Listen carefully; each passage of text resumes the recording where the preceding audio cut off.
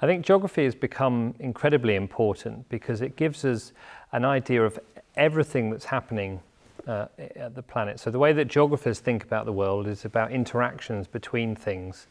And as the planet changes through things like climate change, as cities grow, as we face more and more challenges as we have during a global pandemic, understanding relationships between people and the planet has never been more important. And I think geographers are some of the most skilled people at doing that kind of work.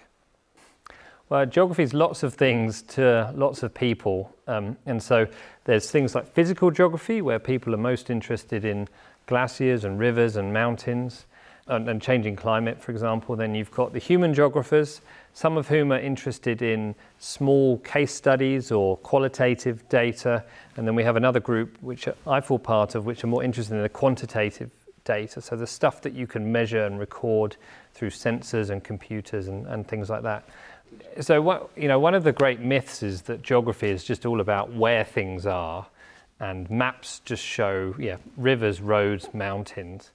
But of course, those challenges have been largely solved. We don't need to create a big complex map that shows where things are from an academic perspective, because of course we have things like Google Maps and Apple Maps that just exist on our phone, and they provide both the map but also data services to people.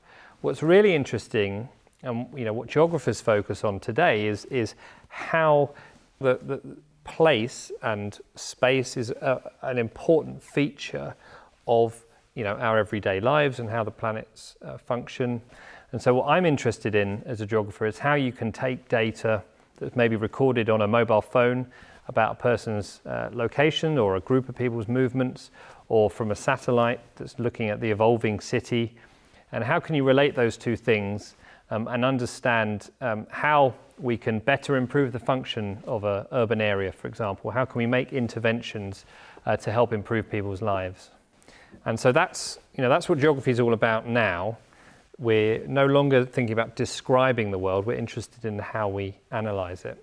So I think for people who are interested in geography, it's such a broad discipline that actually you can become a very broad person. I consider myself to be quite broad. I'm interested in lots of different topics. Or you can become quite specific. You can become very focused on climate modeling, or you can become very focused on particular social issues.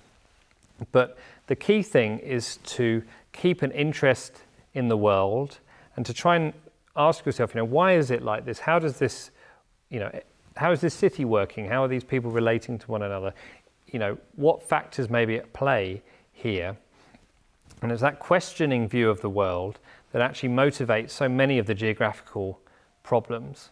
And then I would say that, increasingly data is very important. So if you're interested in data analysis, maybe even picking up a programming language or something like that, that is very increasingly important if we're going to then capture the range of data that's available to answer geographical problems.